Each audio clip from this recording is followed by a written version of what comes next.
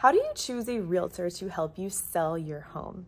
What you want to do is really listen to the language that they use when they're talking to you about how they find buyers. If all they're talking about is what their brokerage does and how much the brokerage offers, of course, yes, that's very important and it's necessary as well. But if that's really all they talk about when it comes to seeking out a buyer, then you could be dealing with a more passive realtor.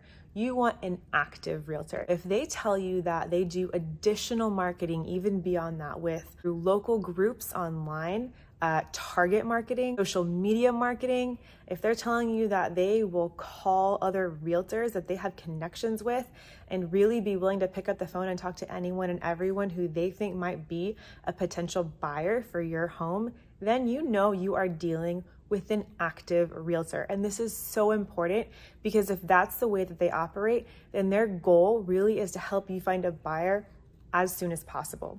In addition to this, make sure that they are going to be giving you professional photography and hopefully videography. Don't assume just because maybe your home is worth a certain dollar amount or because of what they already said, unless they stated that it was going to be professional photography, that you are going to be getting a professional photographer. Ask if they do videography. If you have a home that's near the water or it's a higher price and you feel like drone photography is also necessary to really help capture the surrounding areas, ask about that. Ask for them to show you listings that they've done so you can see examples of the photography. I cannot tell you how many homes I have seen that are even high dollar priced homes, close to $1 million, over $1 million, where it looks like they really just had photos taken with their iPhone.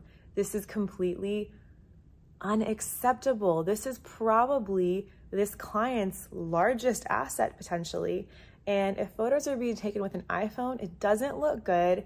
It really, in my opinion, makes a property look like it's more dingy than it really is. You want the professional photography to be showcasing your home in the best light. So do not assume. Make sure you know for a fact that you are going to get very good professional photography and videography services. That is my 2 cents. Let me know what you think in the comments below. If you are located in the state of Florida and you are planning to sell your home soon, let me know. My information is below. I would love to be a resource for you. And if you like this content, please go ahead, give it a like and subscribe if you want to see more content like this. Have a good day. Bye-bye.